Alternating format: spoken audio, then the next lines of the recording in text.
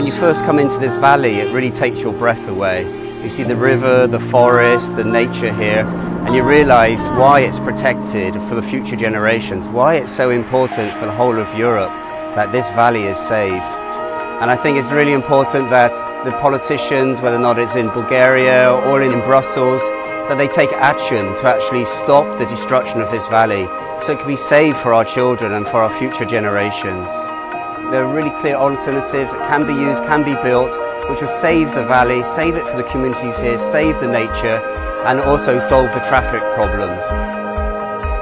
It makes me angry that these are not being promoted, not being used, and instead the government is ploughing ahead with this really destructive motorway.